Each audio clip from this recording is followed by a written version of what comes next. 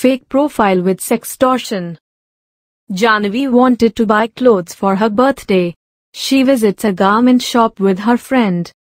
She is in a dilemma as to which one to finalize, so she takes them all to the changing room.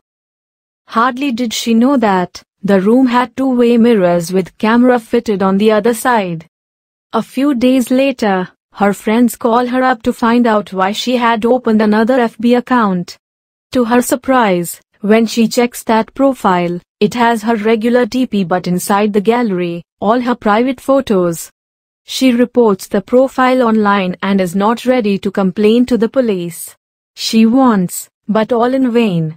After a few days, she gets a call from an international number, asking her to meet him or face consequences. She ignores the caller. He later starts sending her photos to her friends and family via the fake account. Janvi now decides to report to the police. But the damage has already been done. You take care. Section applicable. Capturing photograph. Video. IPC Section 354C. IT Act Section 66C. 66D. IPC Section 419. 354A. 507. Publishing online. IT Act Section 67. 67A. 67B. IPC Section 509. A fake ex may levy or unforgiving tax.